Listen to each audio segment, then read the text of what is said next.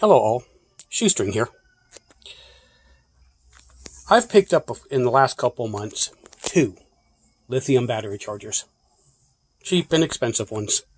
And they have both collapsed on me. So what I decided I would do is spend a little bit more money, which I hate to do, but you need things that work. As some of you know, I've been trying out the Power Queen batteries. They've been working out really well. So I decided to try one of their battery chargers. Now this one is about $100. Much, much more than I normally spend. But I decided I would give it a try. And like the other things I've got from Power Queen, no, they did not give it to me. I bought it. Didn't even have a discount code. I just needed it, so you do what you have to do. So this is the unboxing.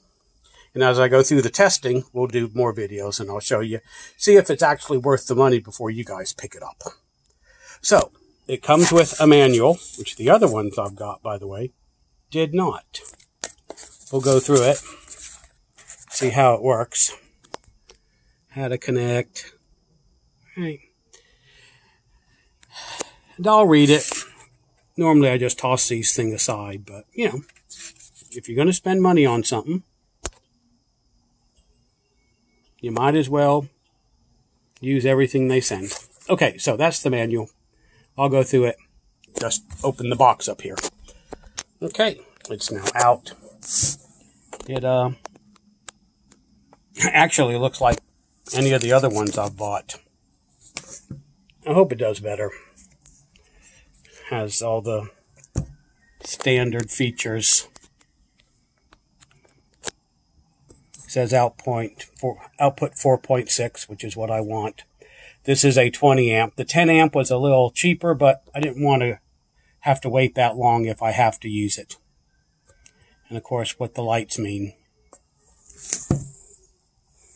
That's just where that cord goes. I suppose there's lights somewhere if they're going to tell me what it means. Oh well, maybe I'll find it when I plug it in. Yep, these feel a little cheap, the clamps. But they're firm when you open them, so that's good. We'll find out. I've never had clamps break on me. I've just had the battery charger stop working. Very, very inconvenient. And then, of course, the cord. And I'm going to put all this together. Put it on a lithium battery. Probably one of my cheap ones first.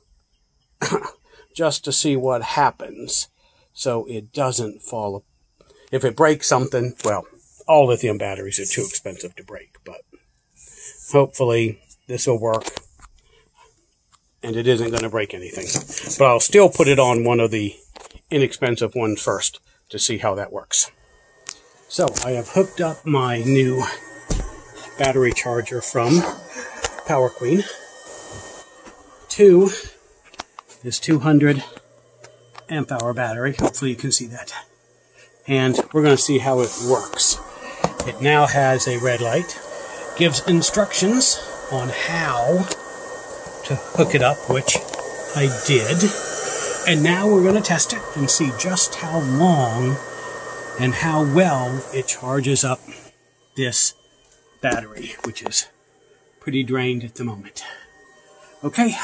Report back to you when we have results. So if you like these type of videos and they're helpful, please of course subscribe, click that notification button, and like. Shoestring out.